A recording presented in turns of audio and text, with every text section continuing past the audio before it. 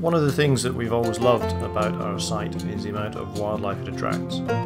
We have a lot of bird life, and we've gone out of our way to try and make them feel welcome. We provide them food on a regular basis, differing the types and the amounts as the year progresses. We've also put up a few bird boxes, and these have been very well used. We've always been aware that we had squirrels, and so quite a few of the feeders we put up are squirrel proof.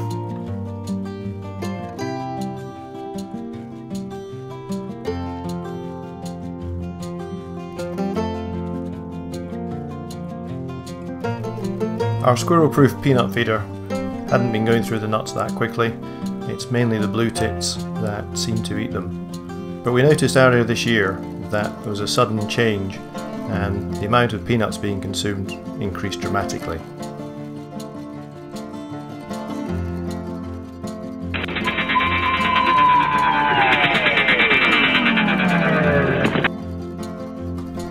In addition to the bird feeders, we already have 2 squirrel feeders, which were both full on the day that we took this footage.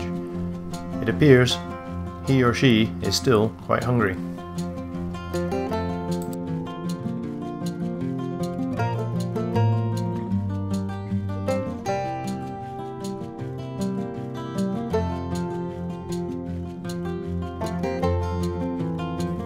This was one of the first days we had the GoPro mounted, and it appears it was a little bit too much for them.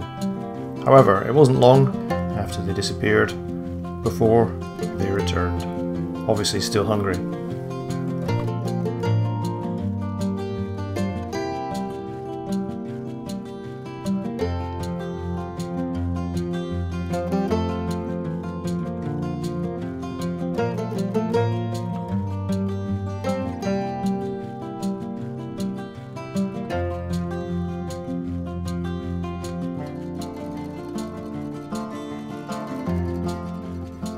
This time around, Squirrel was much more cautious and much more careful, a little bit nervous, but finally decided he would try.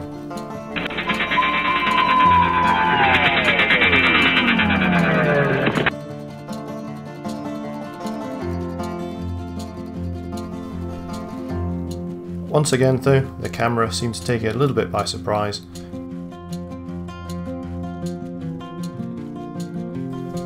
The most common visitor to the peanuts is by far and away the blue tit, but we do occasionally get great tits as well, as here.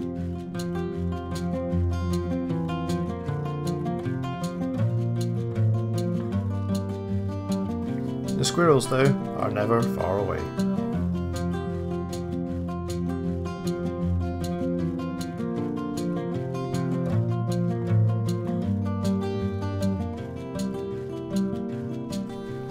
The following day, the squirrel was back, this time not quite such an athletic jump, approaching from the tree with the camera on it, and also appearing a lot less fazed by the presence of the camera. Still a little bit hesitant, but determined to try and get to the peanuts.